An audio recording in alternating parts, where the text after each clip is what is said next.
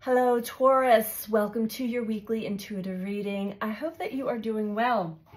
We're going to jump right into the messages for sun, moon, or rising in the sign of Taurus.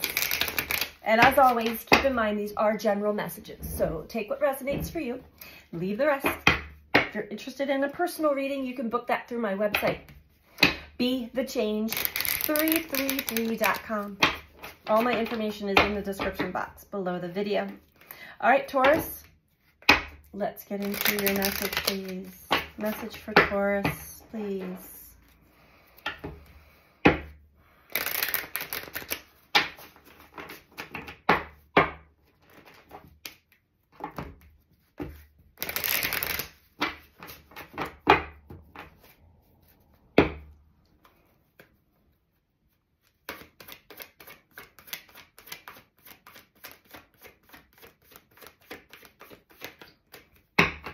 A lot of synchronicities lately. I've been seeing a lot of sevens lately, the last couple of weeks, last month.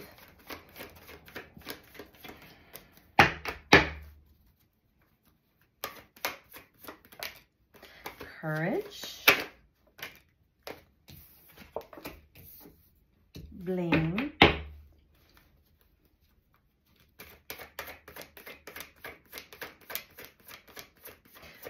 Okay, loneliness. No, all right. Okay, very nice. All right, Taurus. Been challenged lately? I laugh because, yes, we're all getting these challenges. But really, they're experiences that are meant to kind of finalize the closure of our past beliefs, our past versions of who we were. So overall, we do have perseverance, and I feel that very clearly for you. I know that I can do whatever I set my mind to. So Taurus, you're not one to give up or give up easily, that's for sure, unless it is the divine asking you to surrender. Sometimes Taurus, the bull, can be a little stubborn and is like, I'm not giving up. Those are the times when you actually are supposed to like just surrender. But anyway, we have courage as the first card out. I find the inner strength to face fear with confidence. And that's exactly what I'm feeling. Each and every wave that comes in your direction for you to experience, and it brings up the element of fear, you're facing it head on, and that is a beautiful, with this perseverance, that is a beautiful energy here. We have blame. We're going to dive into this a little deeper. So there may be still some people or some events outside of you that you are still placing the blame on, as far as maybe how you're feeling or what is going on in the mind. I'm not really sure. And we have loneliness. I'm really curious as to why loneliness is out here for Taurus. I know that I'm never alone. You may have been put on a timeout, a little bit of a void or cocooning phase. If so, don't let it get to your head. This has been happening off and on for many of us on the journey, especially lately, where we'll be engaged with life and people and activities, and then all of a sudden everything shuts down and it's like time to go within. This is definitely the South Node, the eclipse, Libra, all of it. All the energies, like, we really want to do those deep dives as much as possible. Whatever's coming up to be released, to be let go, whatever's not in alignment with you, whatever's not in alignment with your soul's path is being shown. If it doesn't feel right, if it brings anxiety, if it brings stress, if it feels like you're being boxed in, that's what you want to release. You want to move in a new direction. And I think you've got a big enough picture as to the direction the new Taurus lifestyle is opening up for you. So let's keep going. Okay. Tell me about courage for Taurus, please. Yeah, because you've also received gifts and probably a lot of signs, symbols, synchronicities, and other ways of communicating from non-physical that really certainly help you trust the journey a lot more. Let go of the need to know. Let go of the need to control. You have this perseverance, and it's beautiful. Let's check on courage. Nice courage out here for Taurus. Justice. Beautiful. Like peeling back the onion, layer after layer. There's balance being made. You are finding balance, finding alignment within yourself. And this happens organically when we stop, you know, trying to control the flow of life. Justice. Beautiful. Each and every time you face your fears, you face a challenging or difficult situation head on with inner strength, with confidence, you bring more balance and justice to your nervous system, to your energetic system, to your life path. It is definitely showing itself. Death. And it's so interesting because when this card came out, I had the vision of the snake, which is actually the death card. This doesn't have a depiction of the snake, but the snake sheds its skin in order to grow. It also sheds its skin because in order to rid itself from parasites.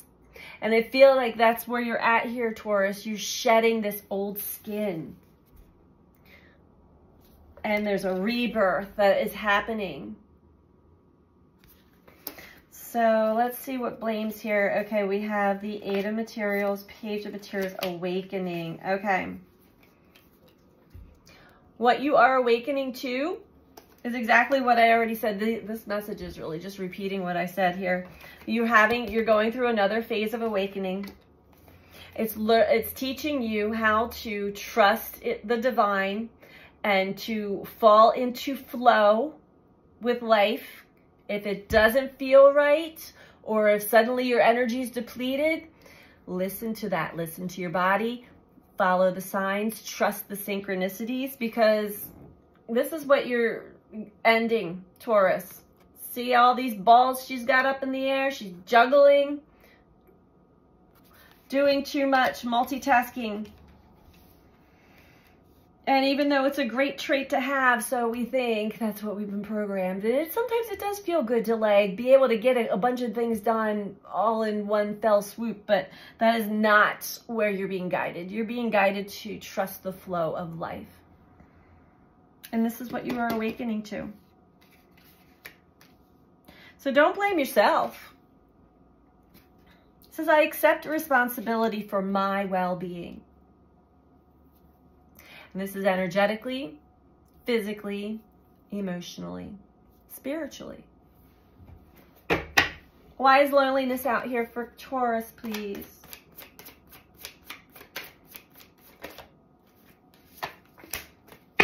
Knight of Voices. Okay. And here we have the Three of Inspiration with Perseverance. All right. So overall, you are in this phase of... Oh, here, look, we have the Devil below that. That's bad habits. These are programs. These are parts within you that just operate robotically. You're breaking those. The Star below that, the Moon below that. Wow, big energy here, Taurus. So here, allow things to fall into place as they are. Stop trying to control. You're really being taught how to be in a flow state right now and to trust how it feels, the energy feels in your body when you have the divine feminine energy activate. And it's the intuitive, receptive ability to flow that then let that part of you lead. then it informs the divine masculine aspect. So we're right and left hemispheres of the brain. Left hemisphere of the brain, masculine. Right hemisphere of the brain, feminine. They must work together. Allow the feminine energy to navigate and then inform the masculine energy within you of what to do or what not to do. Discernment, understanding, loneliness. So there's something here about your communication with somebody, self-expression. There's something you need to like say or do. Some of this energy feels like a rescuer,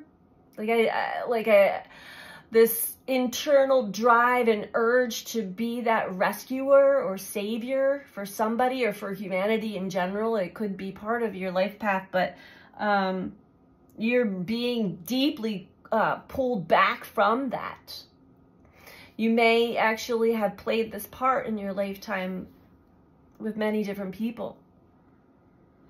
But as you're being called, you're being reeled back in, Taurus, to kind of go in a flow state. You are in a state of transformation and awakening.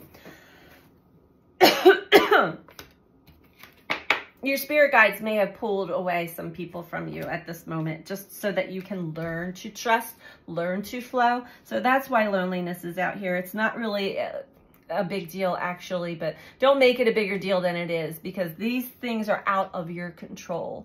As with most of us right now, the energies that are working with us are completely out of our control. So surrender, trust. We're going to get you one last message here from the Shamanic Healing Oracle.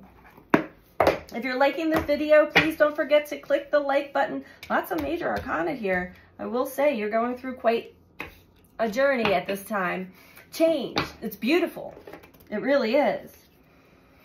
Yeah, don't forget to click the like button. And if you're not subscribed, please subscribe. And feel free to comment. I love to read all your comments. All right. Back to you, Taurus. What's the advice for Taurus, please?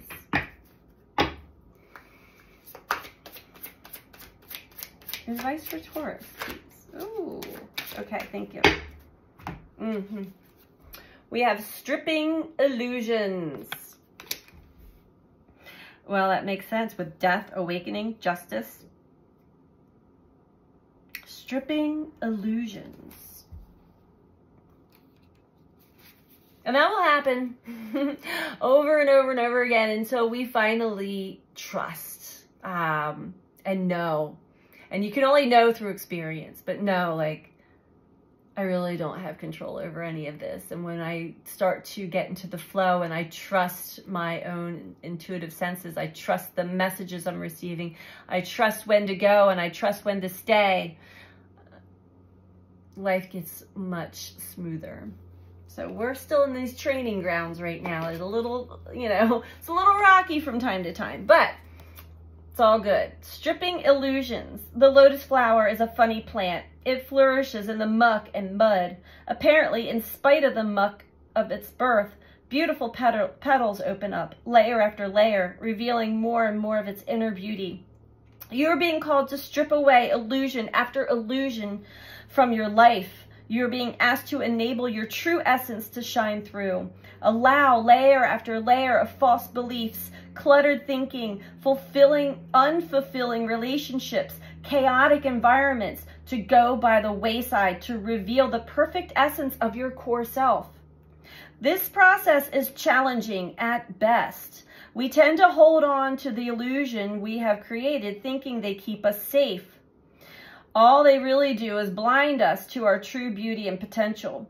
This card is calling you to look your truth in the face and not let illusions cloud your view of the true beauty of yourself and of others.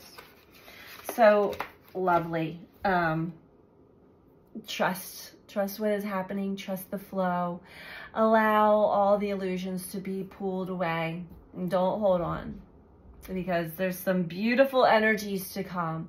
So, and trust that as well. That is what I have for you this week, Taurus. I hope that you found this to be helpful for you. I'm sending you out so much love. Take care. Bye.